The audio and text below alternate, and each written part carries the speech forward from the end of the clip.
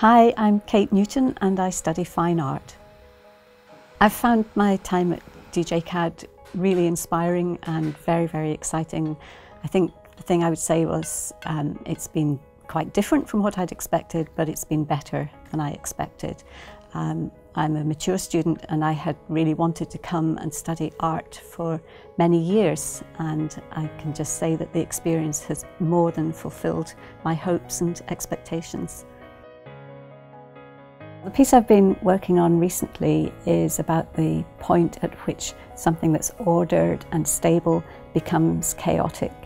I've been inspired by imagery of all sorts of disasters like wars and natural disasters and so on, but it's not really about any of those specific incidents. It's more about how material reacts to that moment of turning order into chaos.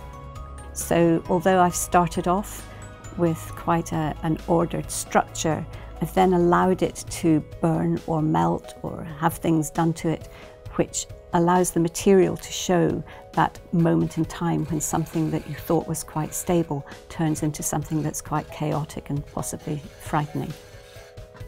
It really seems that there's a lot going on in Dundee. We've got the Dundee Rep, we've got exhibitions at the McManus, we've got exhibitions and very, very good films at DCA, but there's also a lot going on the art scene with other galleries and other exhibitions and projects going on. It really seems like every day you get a message in your inbox telling you about something that's happening, something that's going on.